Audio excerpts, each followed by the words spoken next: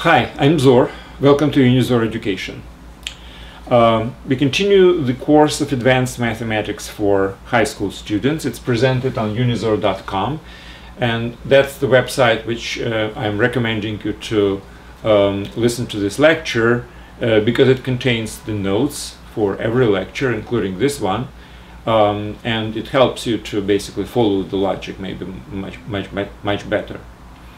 Now, today we will talk about the number e, which I have introduced in the previous lecture as a function, actually, as a base of the base of the function, which has a very important property. If you recall, these exponential functions have a shape something like this, with the base greater than 1. Now, I have introduced the concept of a steepness at point 0 in this particular case, which is basically a characterization of this angle of the tangential line at the point 0. Apparently, this angle is less than 45 degrees with function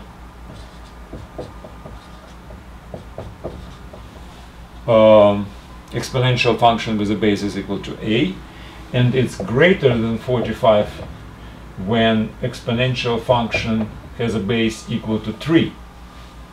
So the tree goes something like this, much steeper, and its angle will be greater than 45 angle. So I presume that there is some number in between 2 and 3, some real number, which if used as a base of exponential function, it will have this tangential line exactly at 45 degrees, and I call this number e. And as a consequence of this, I have come up with the following thing. How can I determine the value of this angle? Well, basically it's very simple. Let me just make it in a larger scale.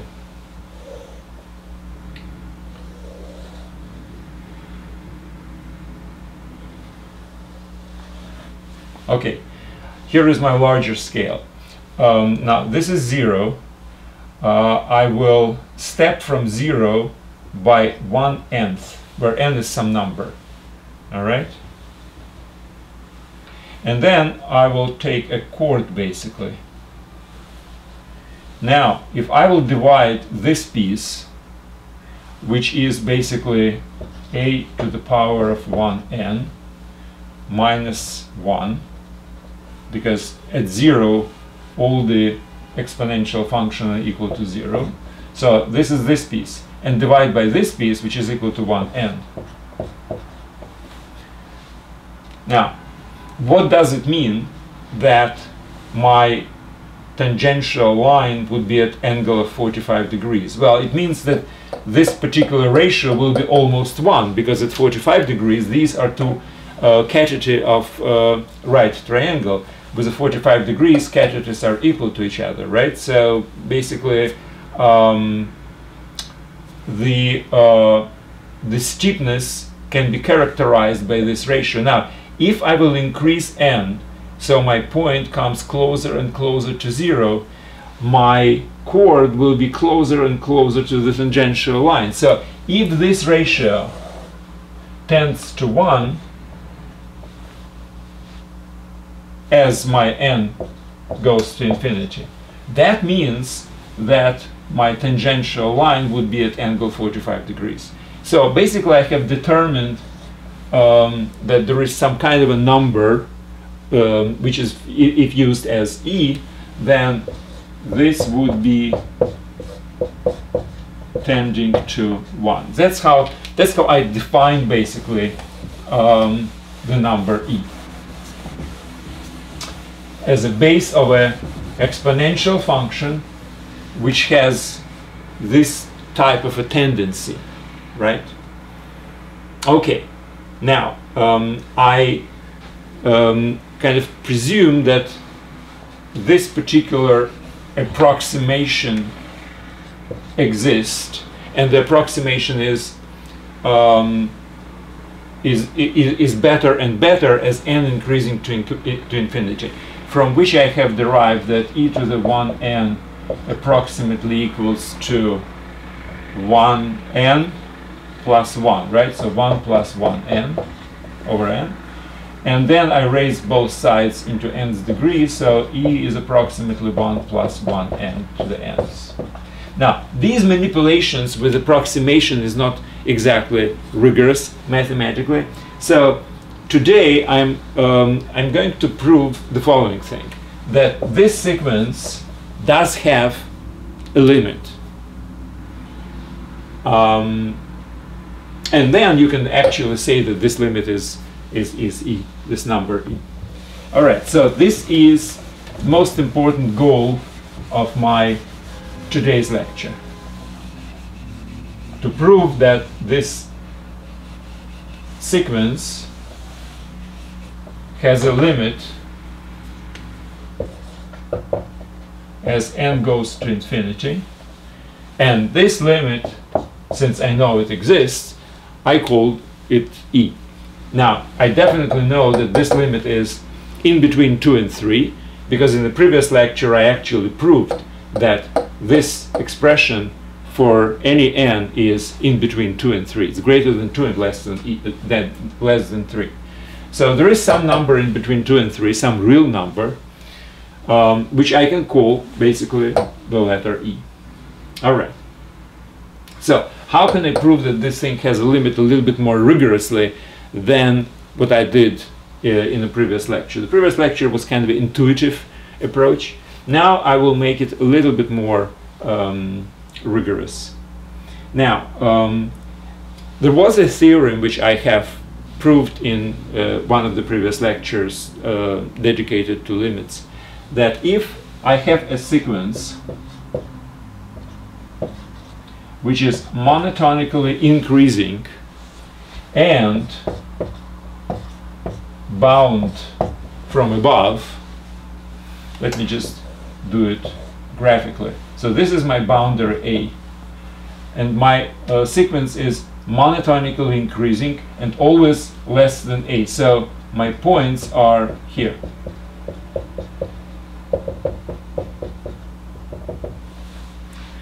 So the theorem says that if my sequence is monotonically increasing and always bounded on the top by some constant A, then there is a limit, and this limit is actually the least upper bound for this particular sequence, which is called supremum. So what my point right now is that I will use this theorem which states that if it's bounded and monotonically increasing, then there is a limit. And that's what actually I have to prove here, that there is a limit, which I can call the number e. So if I will prove that this is monotonically increasing sequence, I already know it's bounded from above by the number 3. That would be sufficient to prove that there is a limit. And if there is a limit, I can call it anything I want, including this beautiful letter E, which mathematicians like very much. All right, so all I have to prove again this.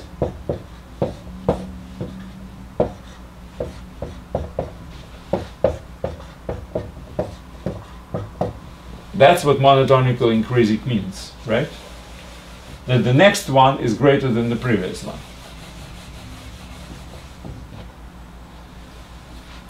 Now, there are actually many different methods to approach this, including some tricky manipulations with powers, etc. What I have decided is to do it, well, relatively straightforward, although maybe a little lengthier than some other methods. I will just use the binomial formula in both cases. Now, the binomial formula, again, it was discussed before in one of the lectures before, and you know that this is the following.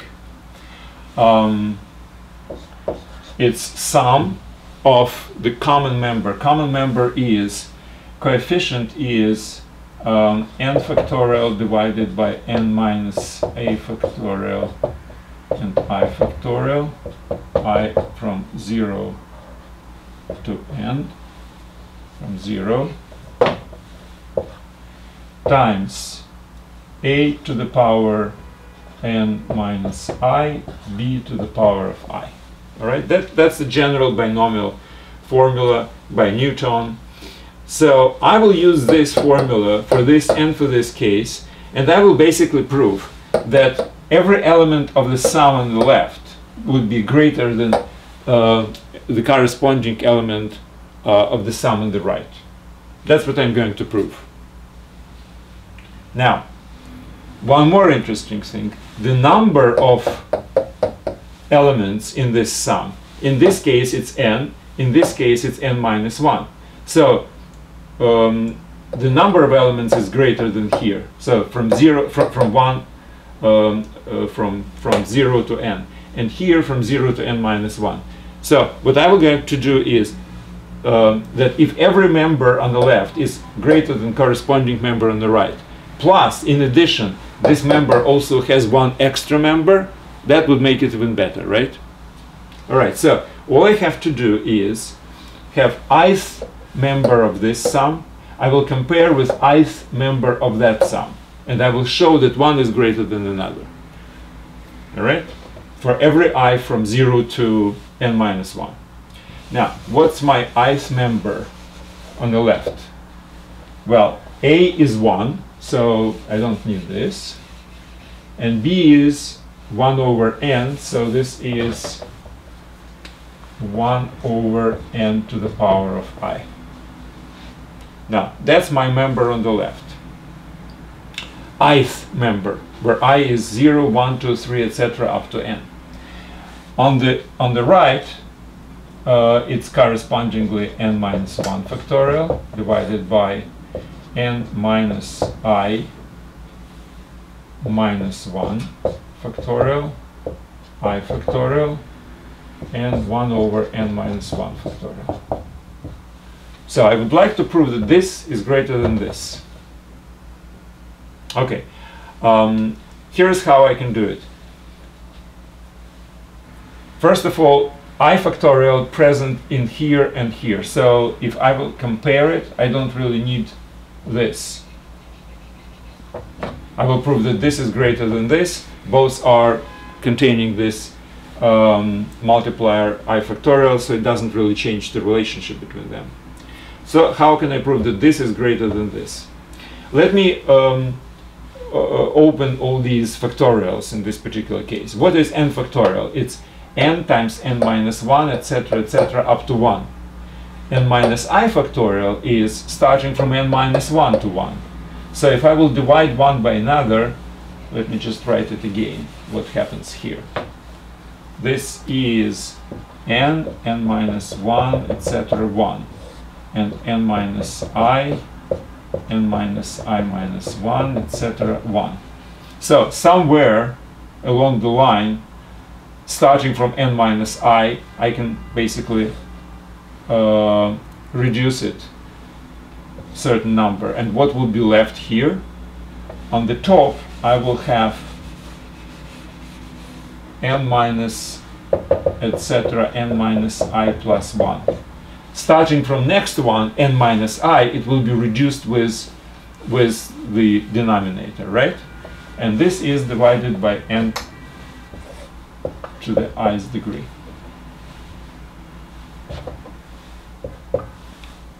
Similarly, this one would be n starting from n minus 1. I will have certain number of multipliers, and the last one would be n minus I, because starting from the next one, n minus I minus 1, it would be reduced with denominator. So it would be n minus 1 n minus 2, etc., n minus I. That would be my last member, divided by n minus 1. I did have factorial, no, that's wrong, n minus 1. N minus I, sorry. N minus I to the i's degree, n minus 1 to the i's degree. Okay, now how can we compare these? Well, this is actually quite easy. Because let's spread this n to the i's degree as n times n times n, etc. n times n, etc. Same thing here. N minus 1 times n minus 1, etc., n minus 1. It's I multipliers on the top and I multipliers on the bottom.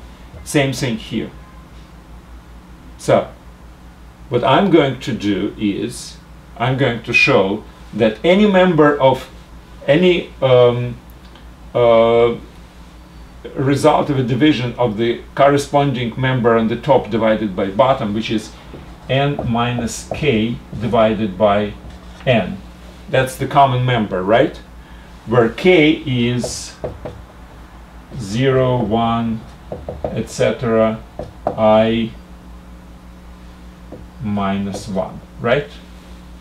That's my last k. Here, the common member is also n minus k minus 1 divided by n minus 1, where k is 0, 1, etc., I minus 1, right? Because if k is I minus 1, so it's I minus 1 plus 1, and minus 1, it will be minus I, right? So, this is a product of these, and this is the product of these. But look, this one member of this product is greater than this one.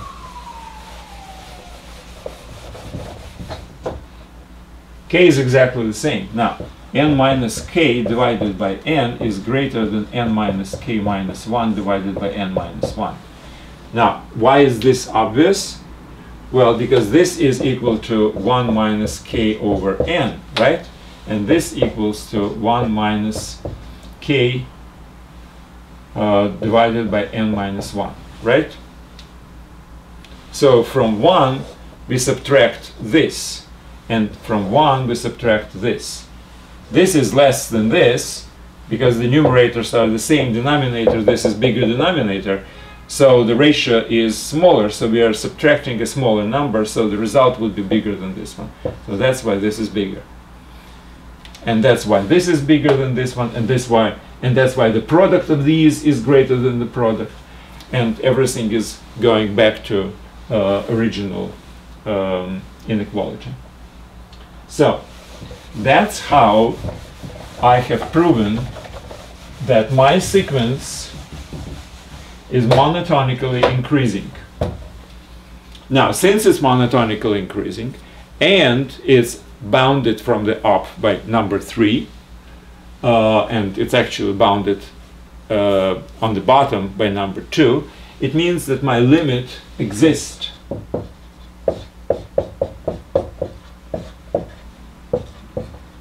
This is a valid formula, valid expression. There is such a limit. And I call it E. Now, E happened to be irrational number. Approximate value is 2.71, but then it goes to infinity, obviously. It's a rational number. And it plays a very significant role in the analysis, as I was basically telling you many times. All right. Now, the only one thing more I would like to add to this particular expression.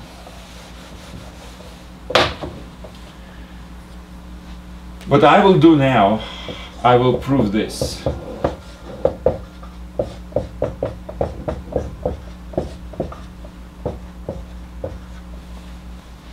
So from this, I will prove this. So if I will have e to the power of x, then it's the limit of, instead of 1, I will have x here. Now, how can it be proved? Well, intuitively, again, it's obvious, and here is why. Now, n is infinitely increasing number, right? X is just a fixed number, it's just some real number x, whatever it is. So, x over n is decreasing, obviously, right? Now, in this particular case, we have the same thing. The denominator here and the power there, and we know it goes to a constant. So what I'm going to do is, I'm going to consider this.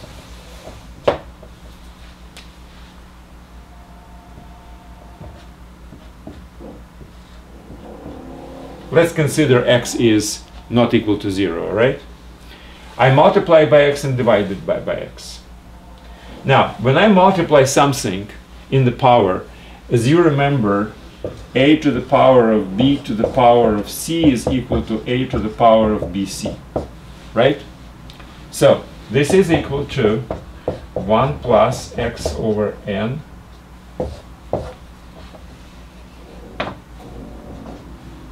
n over x, and then over there I have another power of x, right? That's what it is.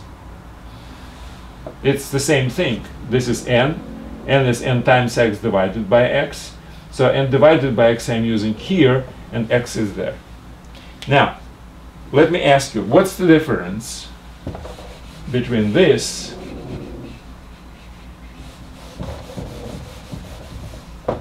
inside the square brackets? What's the difference between this and this? N is increasing to infinity, right? Now, that means n divided by x, where x is some kind of a constant. Well, let's assume right now it's not equal to 0, it's a positive constant. N is also increasing to infinity. I mean, n over x is also increasing to infinity in exactly the same fashion. So it doesn't really matter whether it's n, or n divided by 2, or n divided by 3 and 7/4. It doesn't really matter what kind of a constant is here. The limit of this inside the square brackets is the same thing, e. And that's why the whole thing is e to the power of x. So without actually going into more detailed analytical calculations with which goes to a definition of limit, which means that for every distance d we have to find number n, which makes our sequence closer than d to this limit, etc. I don't want to go into all these details. They are trivial in this case, but intuitively you perfectly understand that that's exactly how it's supposed to be done. So since this is true and n is going to infinity, then this is exactly the same kind of a limit, whether it's x divided by n or 1 divided by n. Doesn't matter, because x is a constant and it's exactly the same in the power and here. Alright, so that concludes my last statement which I wanted to make, namely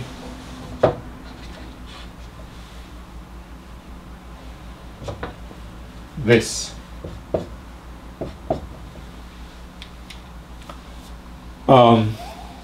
Now, it's very important actually to understand that there are many different approaches to the same thing, and the more different approaches you found which lead you to the same thing, the more natural it becomes, and if you wish, even beautiful the theory is, if you can approach the same formula from different sides, right? So in this particular case, this is one of the solutions which I am offering, and there are some others as well. My purpose was to introduce you to this particular limit. That's the purpose of this particular lecture. All right, thanks very much. I suggest you to read the notes on unizor.com to this lecture, or listen to it again. I mean, it's always beneficial. And so for those people who really want to get a little bit more involved, in taking exams, for instance, and getting some grades, you can sign as a student to the website, to unizor.com, and then you will probably have to have a supervisor who will assign you some topic to learn, and at the end of this topic you will pass exam. So that would give you a structural process, educational process in advanced mathematics. I certainly suggest you to do this. Very beneficial. All right, thanks very much and good luck.